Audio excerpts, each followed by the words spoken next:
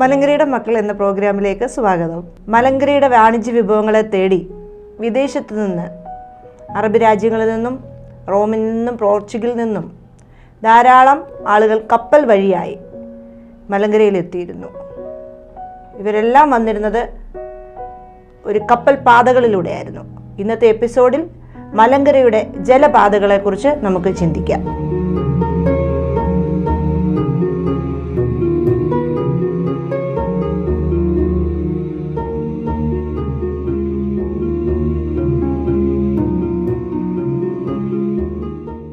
മലങ്കരയുടെ വാണിജ്യ കാര്യങ്ങളെക്കുറിച്ച് ചിന്തിച്ചു. കയറ്റുമതിയും ഇറക്കുമതിയും എല്ലാം നടന്നിരുന്നതും സാധനങ്ങൾ കൊണ്ടുവന്നിരുന്നതും കപ്പൽ മാർഗത്തിലൂടെയായിരുന്നു. ആളുകൾ വന്നിരുന്നതും കപ്പൽ വഴിയായിരുന്നു. എന്നാൽ ഈ കപ്പൽ മാർഗത്തിൽ ഒരു പാത ഉണ്ടായിരിക്കണം. ഈ പാതകളെക്കുറിച്ച്, ജലപാതകളെക്കുറിച്ച് നമുക്കിന്ന് ചിന്തിക്കാം.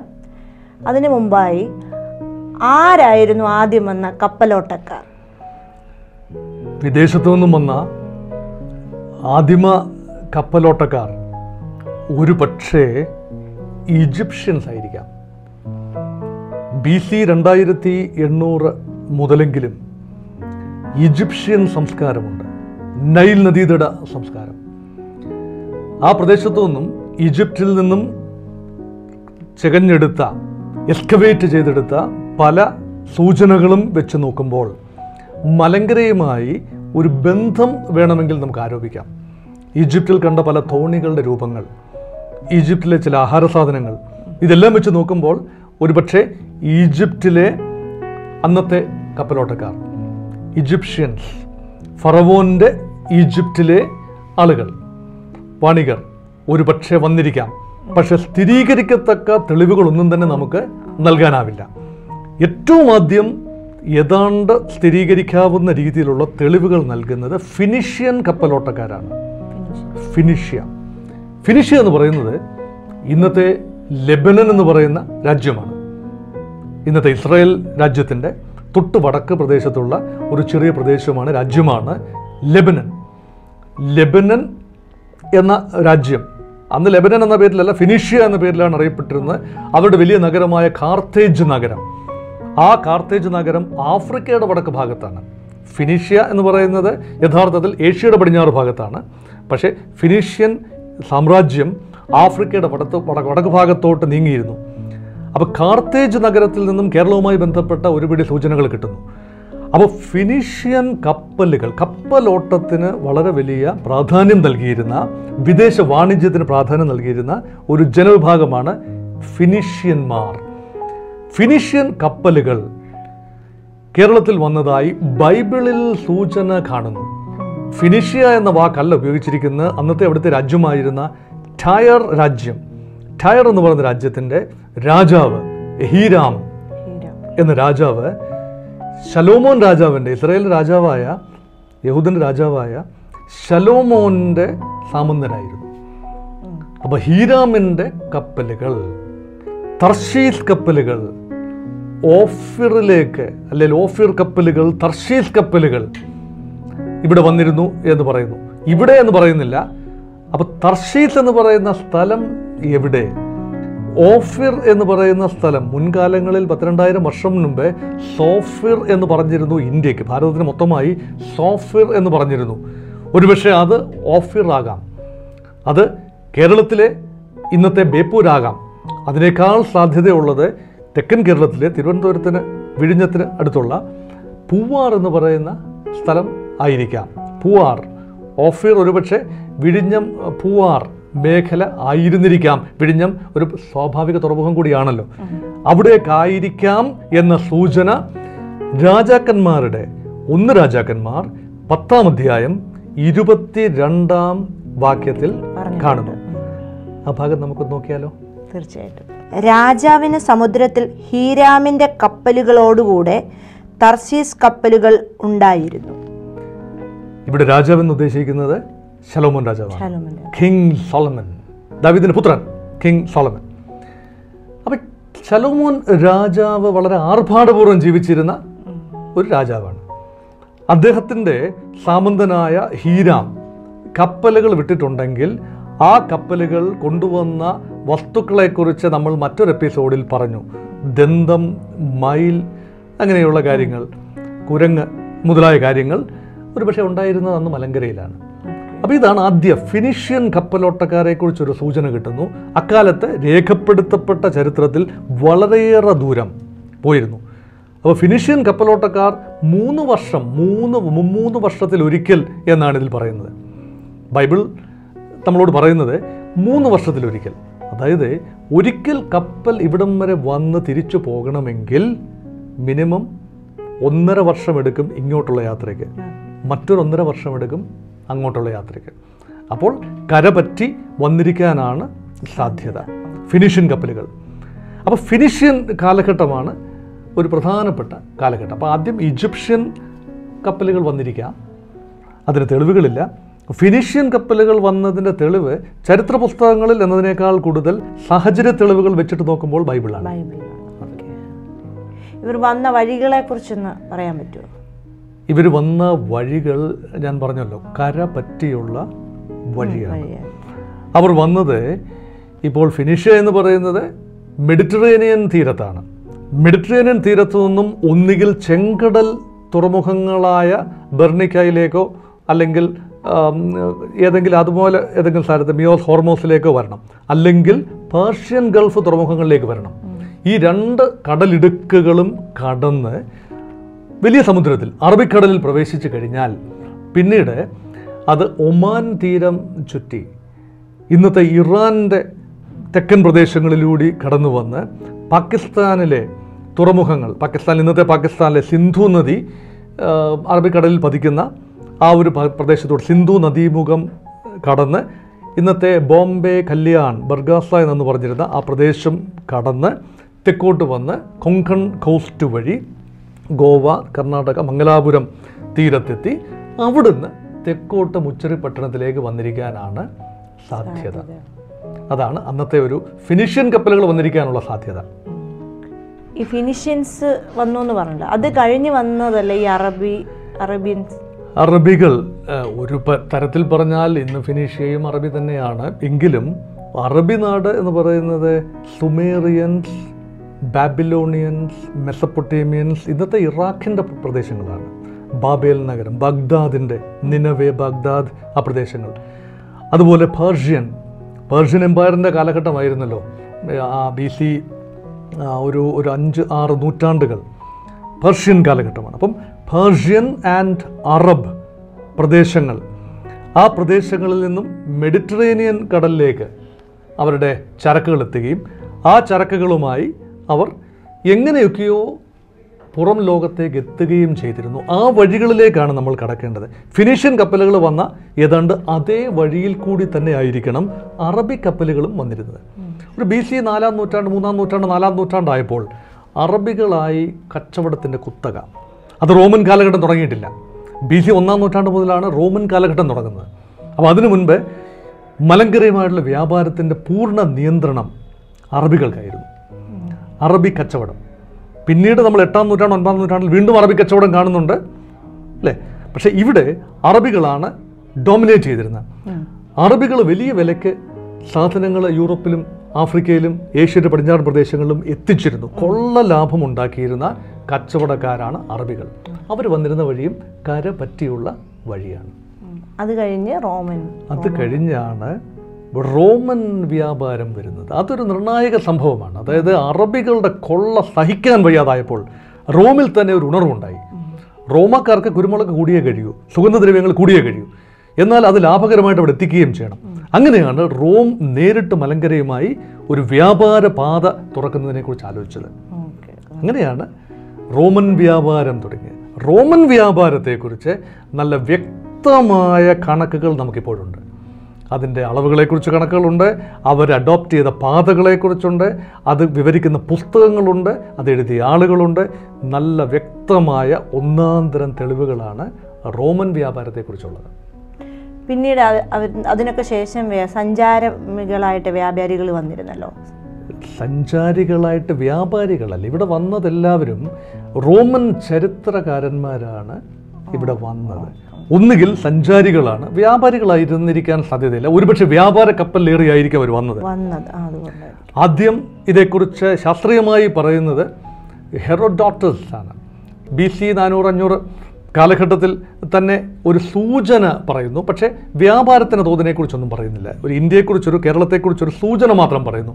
പക്ഷേ ആദ്യമായി കേരളത്തെക്കുറിച്ച്, ചേരനാടിനെക്കുറിച്ച് വ്യക്തമായി പറയുന്നത് സ്ട്രാബോ ആണ്. സ്ട്രാബോ, ഗ്രീക്കുകാരനായ സ്ട്രാബോ, BC-യിൽ ജീവിച്ചിരുന്ന, AD ജീവിതം നീണ്ട, AD 23 വരെ ജീവിച്ച സ്ട്രാബോ. അത് ആ സ്ട്രാബോയുടെ കാലഘട്ടത്തിൽ പറയുന്നു കരപറ്റി യാനങ്ങൾ അവിടുന്ന് വന്നിരുന്നു. മെഡിറ്ററേനിയൻ പ്രദേശത്തു നിന്നും കരപറ്റി, നമ്മൾ നേരത്തെ പറഞ്ഞ അതേ വഴിയിൽ കരപറ്റി വന്നിരുന്നു എന്ന് സ്ട്രാബോ പറയുന്നു. എന്നാൽ സ്ട്രാബോയ്ക്ക് ശേഷം ആണ് കുറച്ചുകൂടി വ്യക്തത വരുന്നത്. തികച്ചും വ്യത്യസ്തമായൊരു റൂട്ടിനെ കുറിച്ചാണ് പ്ലിനി ദ എൽഡർ, ഇത് റോമനാണ്, റോമാക്കാരനായ ഒരു ചിന്തകനും എഴുത്തുകാരനും റോമിനെ വല്ലാതെ സ്നേഹിച്ച ഒരു വ്യക്തിയാണ് പ്ലിനി ദ എൽഡർ. പ്ലിനി പറയുന്നത് റോമൻ വ്യാപാരം ഒരു വലിയ നഷ്ടക്കച്ചവടമാണ് റോമിനെ സംബന്ധിച്ചിടത്തോളം.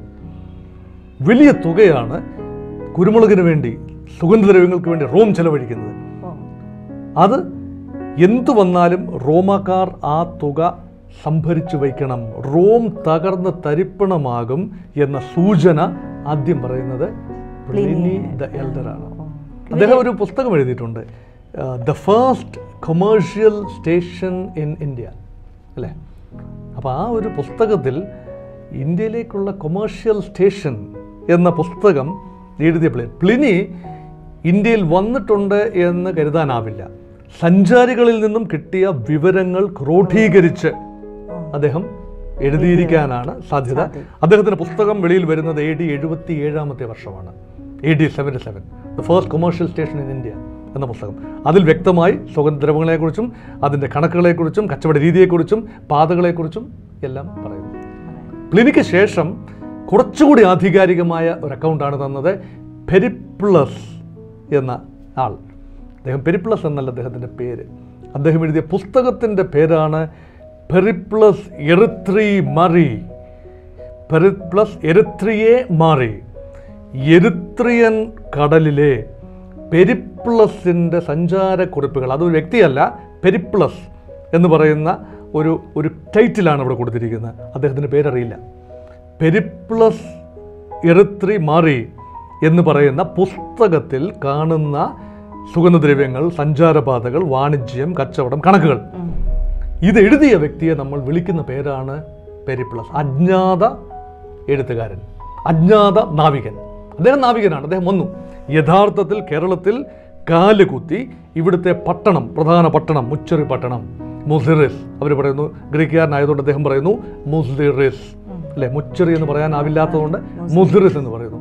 അത് ചേര തലസ്ഥാനമായ വഞ്ചിയിൽ നിന്നും 20 സ്റ്റേഡിയ പടിഞ്ഞാറ് മാറി കിടക്കുന്ന സ്ഥലമാണ്. അല്ലെങ്കിൽ മുച്ചിറിയിൽ നിന്നും 20 സ്റ്റേഡിയ, അതായത് ഒരു കണക്ക്, ഒരു 2.5-3 കിലോമീറ്റർ കാണും, അത്രയും മാറി കിടക്കുന്ന സ്ഥലമാണ്, ഉള്ളിലായിട്ട് കിടക്കുന്ന സ്ഥലമാണ് വഞ്ചി പട്ടണം. ഇതേക്കുറിച്ച് ആദ്യം വിവരണം ചെയ്യുന്ന, അവിടെ കുരുമുളകാണ് പ്രധാന വിഭവം എന്നും അദ്ദേഹം പറഞ്ഞു, മറ്റ് വിഭവങ്ങളെക്കുറിച്ച് പറഞ്ഞു വെക്കുന്നു. പെരിപ്ലസ് പുസ്തകം എഴുതുന്ന 77 കേരളത്തിൽ വന്നയാൾ പുസ്തകം പ്രസിദ്ധീകരിക്കുന്നത് AD 80 ഒരാൾ കൂടിയുണ്ട്, റോമൻ ട്രേഡിനെ കുറിച്ച് വ്യക്തമായി പറഞ്ഞ മറ്റൊരാൾ കൂടിയുണ്ട്, ദ സ്ട്രാബോ, പ്ലിനി, പെരിപ്ലസ്. അതിനുശേഷം ടോളമി, AD 100 മുതൽ AD 160 വരെ, AD 2-ാം നൂറ്റാണ്ട് ജീവിച്ചയാളാണ് ടോളമിയുടെ സഞ്ചാരക്കുറിപ്പുകളിലും ഈ വ്യാപാരത്തെക്കുറിച്ചും ഇതിൻ്റെ മാർഗങ്ങളെക്കുറിച്ചും പറയുന്നു. ഇതിൽ രസകരമായ കാര്യം, ഇവർ അവസാനം പറഞ്ഞ പ്ലിനി, പെരിപ്ലസ്, ടോളമി മുതലായവർ പറയുന്നത് കര പറ്റിയുള്ള യാത്രയെക്കുറിച്ചല്ല, തികച്ചും വ്യത്യസ്തമായ ഒരു വാണിജ്യപാതയെക്കുറിച്ച് അവർ പറയുന്നു. കടൽപാത തന്നെ, അത് കടൽപാതയാണ്. ആ കടൽപാതയുടെ പേരാണ് ഹിപ്പാലസ് വിൻസ് കൊണ്ടുവന്ന കടൽപാത.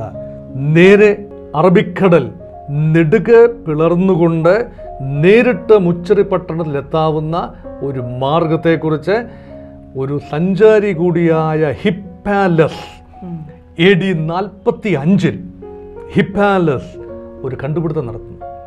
ഒരു യവന നാവികൻ, ഈജിപ്ഷ്യൻ വേരുകളുള്ള യവന നാവികനായ ഹിപ്പാലസ് ഒരു കണ്ടുപിടുത്തം നടത്തുന്നു. കാറ്റടിച്ചു കഴിഞ്ഞാൽ 41 ദിവസം കൊണ്ട് സൊമാലിയയുടെ കിഴക്കൻ തീരത്തുള്ള സെക്കോത്ര എന്ന് പറയുന്ന ദ്വീപിൽ കപ്പൽ അടുപ്പിച്ചാൽ കൃത്യം 41-ാം ദിവസം ചേരനാട്ടിൽ എവിടെയെങ്കിലും, കേരളത്തിൻ്റെ പടിഞ്ഞാറൻ തീരത്ത് എവിടെയെങ്കിലും കപ്പൽ അടുത്തിരിക്കും. അത് ഉറപ്പ്. അത് പ്രാവർത്തികമാക്കി ഈ അറിവ് അറബികൾക്കുണ്ടായിരുന്നു. പക്ഷേ ഇതവർ രഹസ്യമായിട്ട് വെച്ചു. ഒരു സഞ്ചാരി, ചേരനാട്ടുകാരനായ ഒരു സഞ്ചാരി, അത് അറബിയല്ല, ചേരനാട്ടുകാരനായ ഒരു സഞ്ചാരി ഒരു കപ്പൽ ഛേദത്തിൽപ്പെട്ടപ്പോൾ ഈ പറയുന്ന ഹിപ്പാലസ് ആണ് അദ്ദേഹത്തെ രക്ഷിച്ചു കൊണ്ടുവന്നത്. അദ്ദേഹത്തിൽ നിന്നും വായ്മൊഴിയായി പറഞ്ഞു കേട്ട വിവരമനുസരിച്ച് യാത്ര ചെയ്തു റോമൻ കപ്പലുകൾ. അങ്ങനെ യാത്ര ചെയ്തപ്പോൾ എന്തൊരു അത്ഭുതം! പണ്ട് 1.5 വർഷം കൊണ്ട് യാത്ര ചെയ്യാമായിരുന്നത് വെറും 41 ദിവസം കൊണ്ട് അറബിക്കടൽ കടക്കാം. വേറൊരു 10-40 ദിവസം കൊണ്ട് അങ്ങ് അലക്സാണ്ട്രിയയിൽ എത്തുകയും ചെയ്യാം. അതൊരു വലിയ പാതയാണ്, ആ ഒരു കടൽ പാതയാണ്. ആ പാതയെന്ന് പറയുന്നത് വളരെ വളരെ വളരെ ദീർഘമായൊരു പ്രക്രിയയാണ്. ഈ നീഡ് റോമൻസിനാണ്. റോം എന്ന് പറയുന്നത് മെഡിറ്ററേനിയൻ കടലിൻ്റെ വടക്കൻ പ്രദേശത്ത് ഇറ്റലിയുടെ തെക്ക് ഉള്ളൊരു പ്രദേശമാണ് റോം. റോമിൽ നിന്ന് കപ്പലുകൾ പുറപ്പെടും, ഒരു പ്രത്യേകതരം കപ്പലുകൾ. അത് മെഡിറ്ററേനിയൻ കടൽ മധ്യധരണ്യാഴി നേരെ പകുത്തു മാറ്റിക്കൊണ്ട് തെക്കോട്ട് സഞ്ചരിച്ച് നൈൽ നദിയുടെ മുഖമായ ആഫ്രിക്കയിലാണ് നൈൽ നദി വടക്കോട്ടൊഴുകി മെഡിറ്ററേനിയൻ കടലിൽ പതിക്കുന്നു. ആ പതിക്കുന്ന സ്ഥലത്തിൻ്റെ പേരാണ് അലക്സാണ്ട്രിയ. അലക്സാണ്ടർ ചക്രവർത്തി BC 300-ഓടടുപ്പിച്ച് 311 സ്ഥാപിച്ച അലക്സാണ്ട്രിയ എന്ന നഗരം വലിയ വാണിജ്യ നഗരമാണ്. റോമിനേക്കാളൊക്കെ അന്നത്തെ വലിയ വാണിജ്യ നഗരമാണ്. അലക്സാണ്ട്രിയയാണ് ലോകത്തിൻ്റെ തന്നെ വാണിജ്യ തലസ്ഥാനമായി BC 2-3 നൂറ്റാണ്ടുകളിൽ പരിലസിച്ചിരുന്ന അലക്സാണ്ട്രിയയിലെത്തുന്നു. എന്നിട്ട് ആ കപ്പലുകളിൽ നിന്നും ചരക്കെടുത്ത് ചെറിയ കപ്പലുകളിൽ വയ്ക്കുന്നു. എന്നിട്ട് നൈൽ നദി വളരെ ദീർഘമായ നദിയാണ്. ആഫ്രിക്കയുടെ തെക്കുന്ന് വടക്കോട്ട് ഒഴുകാണ് നദി. അതിൽ താഴേക്ക് അത് തെക്കോട്ട് നൈൽ നദിയിലൂടെ സഞ്ചരിക്കുന്നു ചെറിയ കപ്പലുകൾ. 1-2 ദിവസം അങ്ങനെ സഞ്ചരിച്ചു കഴിയുമ്പോൾ നൈൽ നദിയുടെ ഒരു പ്രത്യേക സ്ഥലത്തെത്തും. കോപ്റ്റോസ് എന്ന് പറയുന്നൊരു സ്ഥലമാണ്. കോപ്റ്റോസിലെത്തിക്കഴിഞ്ഞാൽ അത് ചെറിയ വള്ളങ്ങളിൽ വെച്ച് കുറച്ചുകൂടി താഴേട്ട് വരും. കോപ്റ്റോസിന് കുറച്ച് തെക്ക് വെച്ച് ഈ സംഭവം വലത്തേക്ക് തിരിയുകയാണ്, കിഴക്കോട്ട് മാറുകയാണ് പാത. അവിടെ വെള്ളമില്ല, ഇനിയുള്ളത് കരഭൂമിയാണ്. അപ്പം വലിയ കപ്പലിൽ നിന്നും എടുത്ത് ചെറിയ കപ്പലിലും അവിടുന്ന് കുറച്ചുകൂടെ ചെറിയ പത്തേമാരികളിലും വെച്ച് കോപ്റ്റോസ് വരെ കൊണ്ടുവന്നതിന് ശേഷം ഈ ചരക്കുകളെല്ലാം താഴെ ഇറക്കി വയ്ക്കും. എന്നിട്ട് മരുഭൂമിയാണ്, എന്താണ്, സഹാറ മരുഭൂമി കുറുകെ കടക്കാൻ ഒട്ടകങ്ങളും കഴുതയും എല്ലാം ഉപയോഗിച്ച് ഈ സഹാറ മരുഭൂമി ഒരാഴ്ച 5-8 ദിവസം കൊണ്ട് സഹാറ മരുഭൂമി കുറുകെ കടന്ന് 2 തുറമുഖങ്ങളുണ്ട് ചെങ്കടൽ തീരത്ത്. ഒന്ന് നമ്മൾ കഴിഞ്ഞൊരു എപ്പിസോഡിൽ പറഞ്ഞ ഹോർമൂസ് തുറമുഖം. അവിടെ നിന്നാണ് നമ്മുടെ ആഞ്ഞിലിത്തടിയുടെയും തേക്കിൻ്റെയൊക്കെ അവശിഷ്ടങ്ങൾ കിട്ടിയിട്ടുണ്ട്. അതുകൊണ്ടാണ് വ്യാപാരം നമുക്ക് സ്ഥാപിക്കാൻ സാധിക്കുന്നത്. അതുപോലെ തന്നെ ബെർണിക്ക, കുറച്ചുകൂടെ അടുത്ത് ബെർണിക്കയാണ്. ബെർണിക്ക എന്ന് പറയുന്നൊരു തുറമുഖം. ബെർണിക്ക തുറമുഖത്ത് ചരക്ക് കാലിച്ചുമടായി എത്തിച്ചു കഴിഞ്ഞാൽ വീണ്ടും ചെറിയ കപ്പലുകളിൽ കയറ്റി വയ്ക്കും. ഇതേ ഗുഡ്സ് കയറ്റി വെക്കും. എന്നിട്ട് ചെങ്കടലിലൂടെ തെക്ക് കിഴക്ക് ഡയറക്ഷനിലേക്ക് വരും.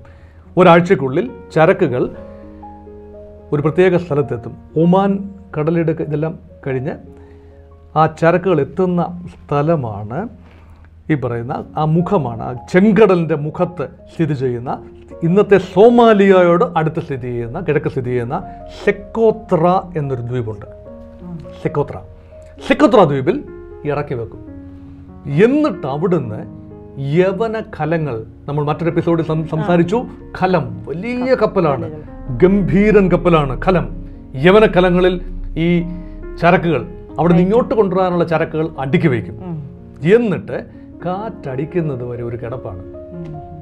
വാണിജ്യവാദം അടിക്കണ്ടേ? ട്രേഡ് വിൻഡ്, ഹിപ്പാലസ് കണ്ടുപിടിച്ച ട്രേഡ് വിൻഡ് എന്നാണ് പറയുന്നത്. വാണിജ്യവാദങ്ങൾ. ഈ വാണിജ്യവാദം എപ്പോഴും ഒന്നും കാറ്റ് കിട്ടില്ല. പായ്ക്കപ്പലല്ലേ, പായം കൊണ്ട് നൂർത്ത് വെച്ച് കഴിഞ്ഞാൽ കാറ്റടിച്ചാൽ മാത്രമേ കപ്പലിൽ നീങ്ങാൻ പറ്റൂ. അല്ലെ തുഴഞ്ഞെന്ന് പറഞ്ഞാൽ എത്രയും തുഴയാൻ പറ്റും മനുഷ്യശക്തി. അതുകൊണ്ട് കാറ്റടിക്കുന്നവരെ കിടക്കുക. അപ്പോൾ ഒരു മെയ് ജൂൺ മാസങ്ങളിൽ നമ്മുടെ മോൺസൂൺ വിൻഡ്സ്, തെക്കു പടിഞ്ഞാറൻ കാലവർഷക്കാറ്റുകൾ വീശി തുടങ്ങിയാൽ ഉത്സാഹമായി ഈ കപ്പലുകൾ ചലിച്ചു തുടങ്ങും. 41 ദിവസം കൊണ്ട് ജൂണിലോ ജൂലൈയിലോ ഓഗസ്റ്റിലോ ഏതെങ്കിലും സമയത്ത് ചേരനാടിൻ്റെ ഏതെങ്കിലും ഒരു ഭാഗത്ത് വരും. ഒന്നുകിൽ നൗറ എന്ന കണ്ണൂർ ആ പ്രദേശത്ത് വരും, അല്ലെങ്കിൽ പന്തലായിനി കൊല്ലം എന്ന് പറയുന്ന കോഴിക്കോട് കടൽപ്പുറത്ത് വരും, അല്ല എങ്കിൽ തിണ്ടിസ് എന്ന് പറയുന്ന പൊന്നാനി കടൽപ്പുറത്തെത്തും, അല്ല എങ്കിൽ കേരളത്തിലെ ഏറ്റവും വലിയ ചേരനാട്ടിലെ ഏറ്റവും വലിയ മുച്ചിറി പട്ടണം മുസിറിസ് എന്ന് പറയുന്ന ആ ഒരു തുറയിലെത്തും. അതുമല്ലെങ്കിൽ കുറച്ചുകൂടി തെക്ക് ബൊക്കറെ പുറക്കാട് എന്ന് പറയുന്ന തുറയിലെത്തും. അതുമല്ല എങ്കിൽ കുറച്ചുകൂടി തെക്ക് ബലീത്ത എന്ന് പറയുന്നത് വർക്കലയാകാം, ആ തുറയിലെത്തും. അതുമല്ലെങ്കിൽ അങ്ങ് വിഴിഞ്ഞത്ത് പോകും. അതുമല്ലെങ്കിൽ കന്യാകുമാരിയിൽ കുമരി എന്ന് പറയുന്ന കന്യാകുമാരിയിൽ എത്തി നിൽക്കും. എവിടെയെങ്കിലും എത്തിയിരിക്കും 40-41 ദിവസം കൊണ്ട്. ഇങ്ങനെയാണ് റൂട്ട്. കപ്പൽപാത. അതാണ് കപ്പൽപാത. പണ്ട് കാലത്തൊന്നും ഈ വടക്ക് നോക്കി യന്ത്രം പോലെയുള്ള സൗകര്യങ്ങളൊന്നും ഇല്ലല്ലോ ദിശ അറിയുന്നതിനായിട്ട്. അപ്പം അവരെങ്ങനെയായിരുന്നു ദിശകൾ അറിഞ്ഞുകൊണ്ടിരുന്നത്? യന്ത്രമൊന്നുമില്ല, പക്ഷേ യന്ത്രത്തെക്കാൾ ജീവനുള്ളൊരു സാധനം ഉണ്ടായിരുന്നു. അതിന് പറയുന്ന പേരാണ് കുട്ടിത്തേവാങ്. കുട്ടിത്തേവാങ് നോക്കുന്നത് എപ്പോഴും കിഴക്കോട്ട് നോക്കിയിരിക്കുമെന്നാണ് പറയുന്നത്. ഒരു ചെറിയ ജീവിയാണ് കുട്ടിത്തേവാങ്. അപ്പം കിഴക്കോട്ടെ നോക്കൂ. എവിടെ എടുത്തു വെച്ചാലും എടുത്തെറിഞ്ഞാലും തേവാങ് നോക്കുന്നത് സൂര്യൻ ഉദിക്കുന്ന ദിക്കിലേക്ക് നോക്കും. അപ്പോൾ ഒരു സൂചനയുണ്ട്. അപ്പോൾ തേവാങ്ങിനെ കൈ കിട്ടിയാൽ വളരെ ബുദ്ധിമുട്ടാണ് കിട്ടാൻ, ഇച്ചിരി ഉള്ളല്ലോ. കൈ കിട്ടിക്കഴിഞ്ഞാൽ അത് അവർ സഞ്ചിയിലിട്ട് സൂക്ഷിക്കും. തേവാങ് നോക്കുന്ന ഡയറക്ഷനാണ് കിഴക്ക്. സെക്കോത്രയുടെ നേരെ തെക്ക് കിഴക്കാണ് ഇന്ത്യ. അപ്പോൾ കിഴക്കോട്ട് നോക്കുന്നു. പിന്നെ കിഴക്ക് മാത്രം നോക്കിയാൽ പോരാ, വേറൊരു ദിശയും കൂടെ ഉണ്ടെങ്കിലേ വടക്കോ തെക്കോ ഒരു ദിശയും കൂടെ ഉണ്ടെങ്കിലേ കിഴക്കിന് നേരെ എഗൻസ്റ്റാണ് പടിഞ്ഞാറ്. അത് നമുക്കറിയാം. പക്ഷേ ഏത് ദിശയിലാണ് പോകുന്നത്, തെക്ക് കിഴക്കാണോ വടക്ക് കിഴക്കാണോ അറിയണമെങ്കിൽ വടക്കോ തെക്കോ വരണം. അതിന് വേറൊരു വഴിയുണ്ട്. മിച്ചിലി യന്ത്രം എന്ന് പറയും. വടക്ക് നോക്കിയ യന്ത്രത്തിൻ്റെ അന്നത്തെ പേരാണ് മിച്ചിലി എന്ന് പറഞ്ഞാൽ മീനാണ്. മീനിൻ്റെ രൂപത്തിലൊരു കാന്തം എടുത്തു വെക്കും. അതൊരു പ്രത്യേക രീതിയിൽ വെള്ളത്തിൽ ഉറപ്പിച്ചു വെക്കും. ഒരു കൊച്ചു പാത്രം എടുത്തിട്ട് ആ പാത്രത്തിലെ വെള്ളത്തിൽ ഉറപ്പിച്ച് വെച്ചിരിക്കുന്ന ഒരു യന്ത്രമാണ് മിച്ചിലി യന്ത്രം. മിച്ചിലി യന്ത്രം വടക്ക് ദിശയിൽ നോക്കും. മിച്ചിലി യന്ത്രത്തിൻ്റെ കാന്തം പോകുന്ന വടക്ക് ദിശയിൽ, തേവാങ് പോകുന്നത് കിഴക്ക് ദിശയിൽ. അപ്പോൾ തേവാങ്ങും മിച്ചിലി യന്ത്രവും ഉണ്ടെങ്കിൽ തെക്കും ദിശയും ഒന്നും തെറ്റാതെ കപ്പൽ ഇങ്ങ് പോരും കറക്റ്റായിട്ട്. പിന്നെ ആഴം ഒന്ന് അളക്കണേ, വഴുപ്പറ്റ വല്ലതും കൊണ്ട് അടിയിൽ ഇടിച്ചു പോകാതെ ആഴം അളക്കണമെന്നല്ലേ ഇടയ്ക്കിടയ്ക്ക് നിർത്തിയിട്ട് ഈയക്കട്ട ഇട്ട് നോക്കും. വലിയ ഈയക്കട്ടയുണ്ട്, അതിട്ട് നോക്കും, ആഴം അളക്കും. ഈ ആഴമില്ലാത്ത ഭാഗത്താണെങ്കിൽ കപ്പലിൻ്റെ അടിത്തട്ട് തട്ടിപ്പോവും, കപ്പൽ തകർന്നു പോകും. അതുകൊണ്ട് ഇങ്ങനെയൊക്കെയുള്ള വലിയ ശ്രമകരമായ ജോലിയായിരുന്നു യാത്ര. കിഴക്കറിയുന്നതിന് കുട്ടിത്തേവാങ്കും വടക്കറിയുന്നതിന് മിച്ചിലി യന്ത്രം ഉപയോഗിച്ചു. ആധുനിക ജനത്തിന് ദിശാബോധം നഷ്ടപ്പെട്ടല്ലോ അല്ലേ? ദിശാബോധം നമ്മൾ ഈ മൊബൈൽ ഫോണിൽ നോക്കും, എവിടെയാണ് ദിശ എന്ന് നോക്കും. അന്ന് ഇതൊന്നും ഇല്ലായിരുന്ന കാലത്ത് ഇങ്ങനെയൊക്കെയായിരുന്നു ദിശ നോക്കിയിരുന്നത്. ഈ റോമൊക്കെ വളരെ ദൂരെയുള്ളൊരു പ്രദേശമായിരുന്നല്ലോ, നമ്മുടെ മലങ്കരയിൽ നിന്ന് ഒത്തിരി ദൂരം. അതായത് ധാരാളം കടലുകൾ കടന്നു വേണം വരാൻ. അവിടുന്ന് എങ്ങനെയായിരുന്നു ഈ പാത ഉണ്ടായിരുന്നത്? അതാണ് ഞാനിപ്പോൾ സൂചിപ്പിച്ചത്. റോമിൽ നിന്നും കടൽ കുറുകെ കടന്ന്, മെഡിറ്ററേനിയൻ കടൽ കുറുകെ കടന്ന് വടക്കൻ ഈജിപ്തിലെ അലക്സാണ്ട്രിയയിലെത്തി. അലക്സാണ്ട്രിയയിൽ നിന്ന് നൈൽ നദി വഴി കോപ്റ്റോസിലെത്തി. കോപ്റ്റോസിൽ നിന്നും കിഴക്കോട്ട് ഒട്ടകപ്പുറത്ത് കയറി ബെർണിക്കായിലെത്തി. ബെർണിക്കായിൽ നിന്നും ചെങ്കടലിൽ തെക്കോട്ടെത്തി. സെക്കോത്രയിലെത്തിയതിനു ശേഷം സെക്കോത്രയിൽ നിന്ന് കിഴക്കോട്ട് മിച്ചിലി യന്ത്രത്തിൻ്റെ ദേവാംഗിൻ്റെ സഹായത്തോടെ സഞ്ചരിച്ച് മുച്ചിറി പട്ടണത്തോ മറ്റേതെങ്കിലും തുറകളിലോ എത്തിയിരുന്നു എന്നാണ് പ്ലിനിയുടെയും പെരിപ്ലസിൻ്റെയും ടോളമിയുടെയും വിവരണങ്ങളിൽ നിന്നും നമ്മൾ കാണുന്നത്. ഇവർ വന്നിരുന്ന തുറമുഖങ്ങളും ഈ പറഞ്ഞവയെല്ലാം തന്നെ, ഇവർ വന്ന തുറമുഖങ്ങൾ ഇതൊക്കെ തന്നെയാണ്. ഈ തുറമുഖങ്ങളെക്കുറിച്ച് പ്ലിനിയും പെരിപ്ലസും വിശദമായ ഒരു ചിത്രമാണ് നൽകുന്നത്. പ്ലിനി നൽകിയ ചിത്രങ്ങൾ second hand ഇൻഫർമേഷനാണ്, secondary ഇൻഫർമേഷനാണ്.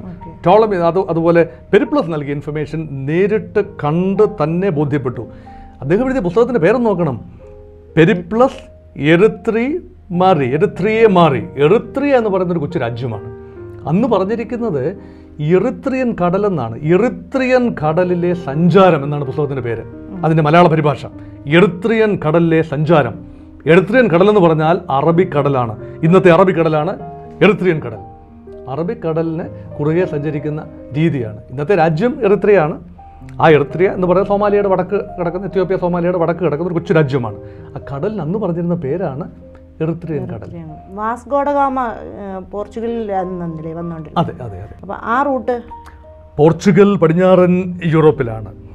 Iberian peninsula, അതാണ് സ്പെയിനും പോർച്ചുഗലും ഒക്കെ ഇങ്ങോട്ട് പടിഞ്ഞാറോട്ട് തള്ളിക്കിടക്കുന്ന സ്ഥലമാണ്. അവിടുന്ന് മെഡിറ്ററേനിയനിലേക്ക് അല്ല ഇറങ്ങാൻ സാധിക്കുക, അറ്റ്ലാന്റിക് സമുദ്രത്തിലേക്കാണ് ഇറങ്ങാൻ സാധിക്കുക. പോർച്ചുഗലിൽ നിന്നും അവർ കടൽ ഫെയറിങ്, സീ ഫെയറിങ് പീപ്പിളാണ് പോർച്ചുഗീസ്. അപ്പം വ്യവസായ വിപ്ലവമൊക്കെ ഉണ്ടാകുന്നതിനൊക്കെ മുൻപായിട്ട് ജിയോഗ്രാഫിക്കൽ ഡിസ്കവറീസിന്, ഭൂമിശാസ്ത്രപരമായ കണ്ടുപിടുത്തങ്ങൾക്ക് മുന്നിട്ടിറങ്ങിയ ആദ്യ വിഭാഗമായിരുന്നു പോർച്ചുഗീസുകാർ. പിന്നീട് സ്പെയിൻ സ്പാനിഷുകാരിറങ്ങി, ഡച്ചുകാരിറങ്ങി, പിന്നീട് ഫ്രഞ്ചുകാരിറങ്ങി, അവസാനമാണ് ബ്രിട്ടീഷുകാർ സമുദ്രങ്ങൾ കീഴടക്കാൻ തുടങ്ങിയത്. സ്പാനിഷ് അർമാഡയുടെ പരാജയത്തെ തുടർന്നുകൊണ്ടാണ് ബ്രിട്ടീഷ് നാവികസേന ശക്തി പ്രാപിച്ചതും സ്പാനിഷ് കൊളോണിയലിസം തകരുകയും ബ്രിട്ടീഷ് കൊളോണിയലിസം ലോകമെമ്പാടും വ്യാപിക്കുകയും ഒക്കെ ചെയ്തത്. പക്ഷേ ആദ്യമായി കടലിലിറങ്ങിയത് ഇവരാരുമല്ല, പോർച്ചുഗീസുകാരാണ്. പോർച്ചുഗീസുകാരനായ വാസ്കോ ഡ ഗാമ ഇവിടെ വന്നത് നമ്മൾ ഈ പറഞ്ഞ വഴി കൂടെ ഒന്നുമല്ല. അദ്ദേഹം പുതിയൊരു കപ്പൽപ്പാത കണ്ടുപിടിച്ചു. അത് ഇച്ചിരി വളഞ്ഞ വഴിയാണ്. മൂക്കൽ തൊടാൻ തലയ്ക്ക് ചുറ്റും വരുന്ന മാതിരിയാണ് വാസ്കോ ഡ ഗാമ വന്നത്.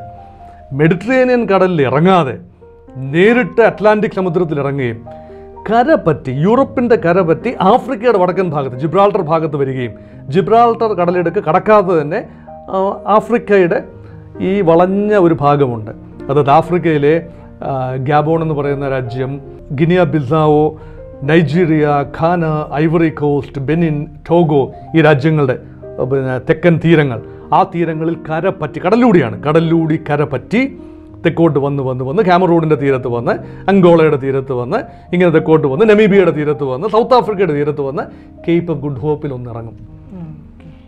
ഇറങ്ങി പയറൊക്കെ കിളിപ്പിച്ച് കഴിക്കുമായിരിക്കും. പിന്നെ സ്കർവിയും ബെറിബെറിയും അങ്ങനെയുള്ള രോഗങ്ങളൊക്കെ വരാതിരിക്കാൻ വേണ്ടി അവർ കേപ്പ് ഓഫ് ഗുഡ് ഹോപ്പ്, അതാണ് കേപ്പ് ഓഫ് ഗുഡ് ഹോപ്പ് എന്ന് പറയുന്നത്. കേപ്പ് ടൗൺ, സൗത്ത് ആഫ്രിക്കയുടെ തെക്കുള്ള മുനമ്പാണ് കേപ്പ് ഓഫ് ഗുഡ് ഹോപ്പ്, പ്രതീക്ഷയുടെ മുനമ്പ്. ഈ മുനമ്പ് ചുറ്റി വീണ്ടും കുറച്ച് ദൂരം പോകും. എന്നിട്ട് മറ്റൊരു വഴി കിഴക്കോട്ട് നീളുന്ന ഒരു സമുദ്രപാതയിലൂടെ വാണിജ്യപാതത്തിൻ്റെ, പണ്ട് ഹിപ്പാലസ് വിൻസിൻ്റെ തന്നെ സഹായത്തോടു കൂടി എത്തും. അങ്ങനെ എത്തുമ്പോൾ മുച്ചിരിപ്പട്ടണമില്ല ഇവിടെ. 13-ാം നൂറ്റാണ്ടായപ്പോൾ മുച്ചിരിപ്പട്ടണം പോയി. 1341 പെരിയാറിലൊരു വലിയ വെള്ളപ്പൊക്കം വന്നപ്പോൾ മുച്ചിരിപ്പട്ടണം ഒലിച്ചുപോയി, കൊടുങ്ങല്ലൂർ ഇല്ലാതായി. അത് പിന്നെ സാധാരണ പട്ടണമായിട്ട് മാറി.